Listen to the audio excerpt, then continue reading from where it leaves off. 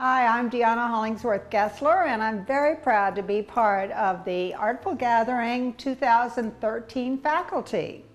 So I'd like to show you around, give you a little studio tour. So you're in my home here in Melbourne, Florida, and I want to show you my studio, so come on in.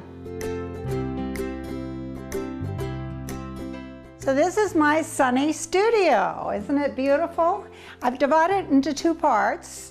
This is my painting side. You can see the oil painting that I'm working on here, not quite finished. It's a Tuscany.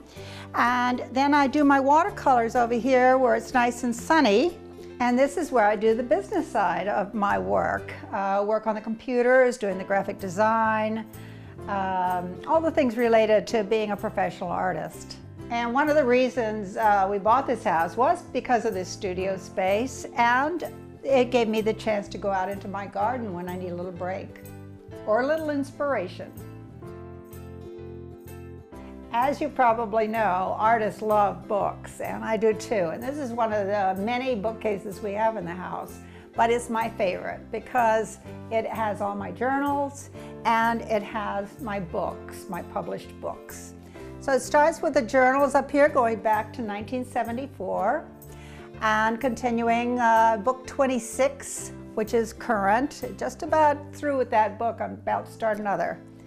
And also the books. When I took these journals to New York, I was hired by Algonquin Books of New York to do their a series for them. So the series is very New Orleans, very Washington, D.C., very California, and of course, very Charleston, which is going to be the subject of our class this year. I also did a book for a family in Indonesia, privately commissioned, called The Semperna Legacy, a beautiful book. All of the books have one thing, or actually two things in common. They're all hand-lettered, and they all have watercolor illustrations throughout. So my studio is divided, and it's divided by this wonderful workspace. And if you sign up for my class, this is where we'll be working.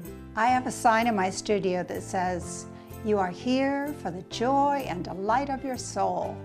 It's an Amish quote about life here on earth, but I like to think of it as life in my studio, or discovering the joy and delight of illustrated travel journaling.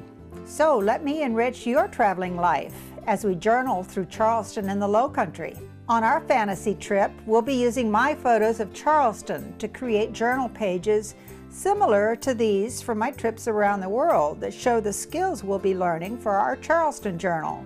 Things like simple watercolor washes, easy sketches, botanical art, using cartoons to tell a story, personal caricatures so you can make witty comments, the adding of collage, creating artful layouts, illustrating historical tidbits, writing simple text, drawing fun maps, and playing with calligraphy. In this class, students of every level will learn to create charming and colorful journal pages because I'll teach you how to see like an artist, simplify images, and amuse yourself all at the same time. After all, we are traveling, so to speak. We're on the move, and we don't have time to sketch something hard or do a painting. If you have been to Charleston, I'll bet you wish you had come home with a treasure journal. Well, here's your chance to recreate your visit and add some memories of your own. And if you've never been to Charleston, let me help you create an illustrated journal full of facts and fun that will have your friends asking, "When were you in Charleston?" So thank you for watching, and I hope to see you in Charleston, the class.